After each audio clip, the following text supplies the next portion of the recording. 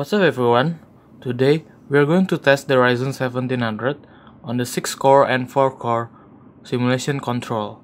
There are 1, 2, 3, 4, 5, 6 options on this motherboard to control the down core. So we can simulate the Ryzen 5 performance on this processor. I'm going to test only two simulation, which is the 6 and the 4. So let's do it.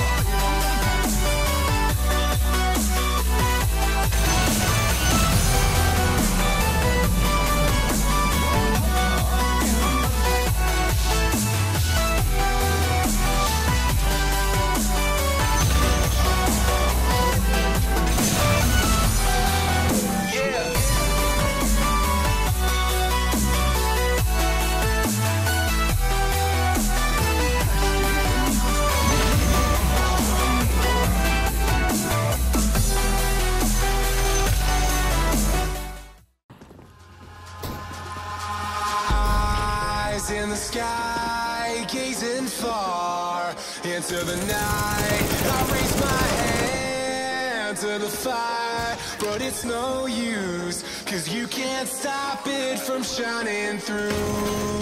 It's true, baby, let the light shine through. If you believe it's true, baby, won't you let the light shine through for you.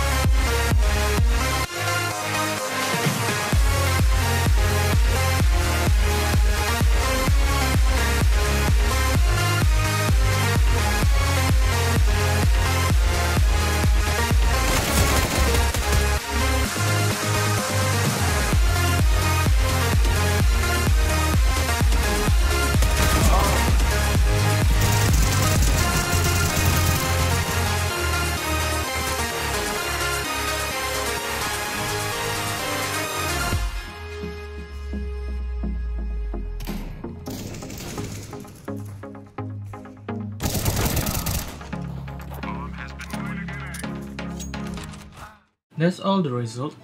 Even though this may differ than the real world speed test with the actual Ryzen 5, at least we get the picture of this Ryzen 5 performance on the 4 and 6 cores.